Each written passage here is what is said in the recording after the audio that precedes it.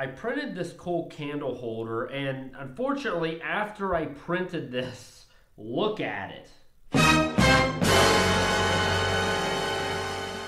That's right, look at all the stringing. That is why today I want to test 4 different methods that we can use to eliminate the stringing after it's already happened. Let's say your nozzle temperature was too high or you forgot to enable retraction.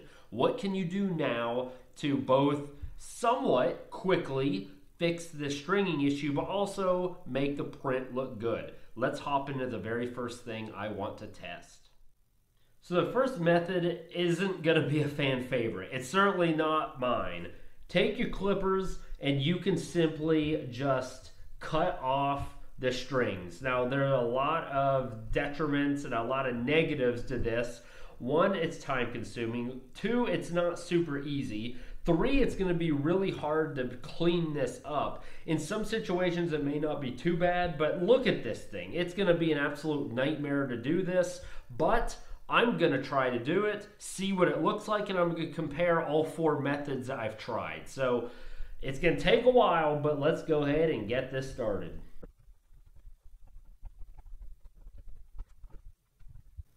So I hope everyone forgives me. I am not going to do every single one of these holes with my little bit of pliers. I've spent 5 minutes and I've done the top row here and a couple more. So ultimately, as you can imagine, it's extremely difficult to do this. It still doesn't look good. There's still a lot of little bits and pieces there. Here on the bottom of my workspace, I just have a ton of little bits of filament and string.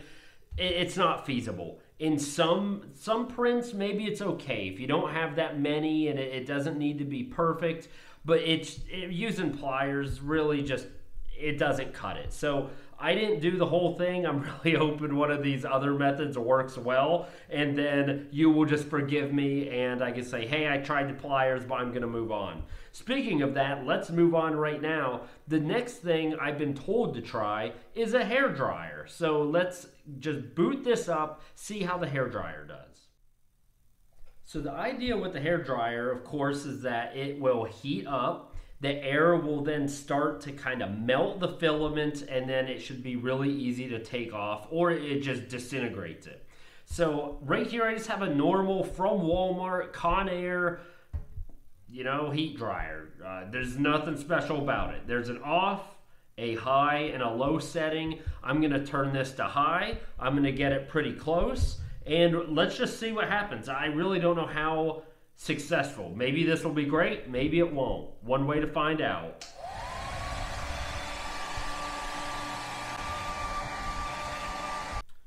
Alright, so I just tested the hairdryer. First thing to note, you see that? Obviously you have to consider I was using high heat and it's essentially melting the 3D print. Now, in some ways, this obviously is a big negative. In this case, my print is already kind of like topsy-turvy, twisted, so you can't really tell. But if you need something that is straight, that could be a huge detriment. It's going to be hard to show. I'm going to try to maybe put my fingers through so you can see the contrast. I don't know. It didn't work super great. Again, I used it on high. It somewhat kind of is doing something. Maybe if you have very light stringing, this might work. And again, I only have one hairdryer. It was set on high. It's a Walmart special. Not saying that this is salon quality hairdryer stuff here, but I think it's about what you're probably going to see, and the results aren't uber great. Also, if you're worried about it, if you're melting this filament, and there's a fume, there's a smell. I don't want to say a fume. You smell burnt plastic. So if you don't want to be ingesting that stuff, like I just straight up ate the air trying to test this, that's something else to consider. Maybe you don't want to do that. It may mess with your print. It didn't really do a super great job. Maybe a little better than just straight up using pliers, but not much. But we're going to stick with the heat. And we're going to stick with the heat by going to an actual heat gun next. Next, we have a heat gun. So I know you're thinking, Adam, you doofus, you just tried a hair dryer, that didn't work, so why is a heat gun gonna work? My thinking is that one, heat gun is gonna get hotter.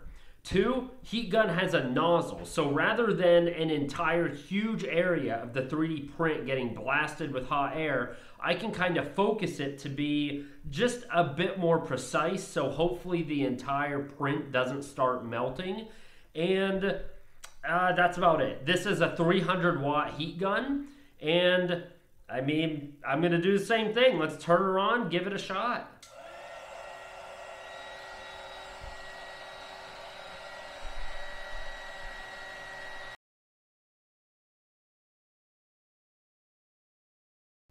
Oh mama, we've got a winner. That actually worked pretty well. You saw the entire process. I went through every single hole. Are they absolutely perfect? No, but I think I could make them perfect. So this really focused the heat.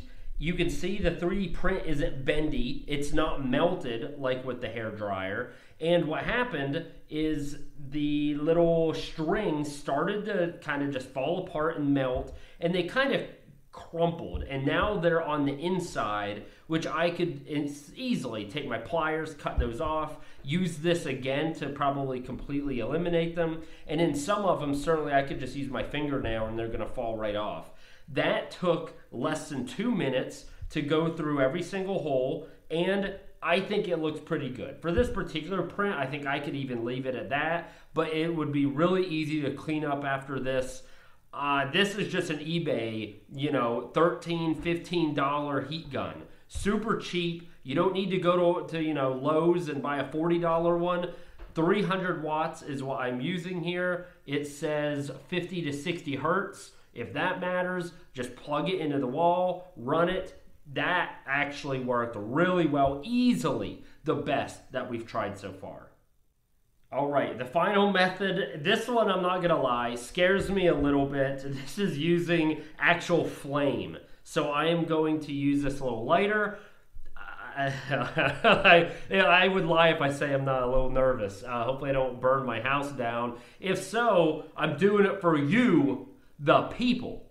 So, I mean, with all the last three methods, obviously we're using heat. Obviously, you're going to have the issue of, see right there? I mean, it worked. It let out some pretty nasty smell. It also looked like it legitimately caught on. Yep, it's literally catching on fire. So we've got that going for us. But it worked. It worked. You just have to be smart on how you do it. So here, let me try this for all these, see how it goes, and recap. All right, with the lighter, it actually worked. I would say it worked. It's tough. Maybe I'm gonna say about as well as the heat gun. I think the results are about a draw. It definitely burnt the little strings. There's still a little bit of cleanup you're gonna have to do, but it straight up worked. Now, the reason I would still maybe recommend the heat gun is because, one, you're using real flame. Now, I kind of tested it a little bit more on near the bottom, like let the flame sit there a bit more. It didn't actually catch on fire. I didn't see an actual fire be created. It didn't even make the entire print hot enough to where it became pliable and it started to actually melt and fall apart or be bendy. So we have that going for us. It also let off some real nasty, again, I don't want to use the word fumes, but it stinks. It's like you're burning plastic. So if you do this, maybe any of these, to be honest, have a really well ventilated room, or ideally just straight up do it outside.